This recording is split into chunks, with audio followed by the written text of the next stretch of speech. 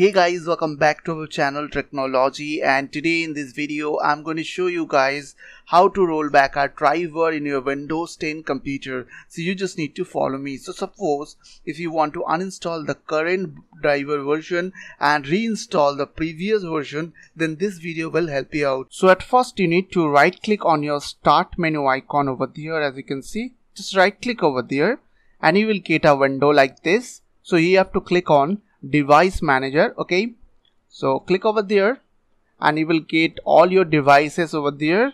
So you have to select that device which you have recently updated from here. So just right click on that device. Suppose I will roll back this graphic card driver. Then I have to right click over there and go to properties, and then you have to go to driver. Then here one option is showing like rollback driver, which is invisible for me because I have not updated yet. So that is the reason it's showing over there, because I have already downloaded and installed latest version of driver. So if you have updated your driver through this way, then you will get option to roll back a driver. Okay, so this option will be visible for you.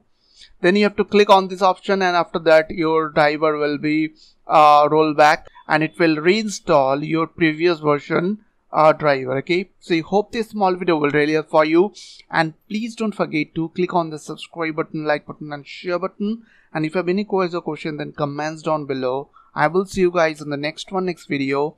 Take care.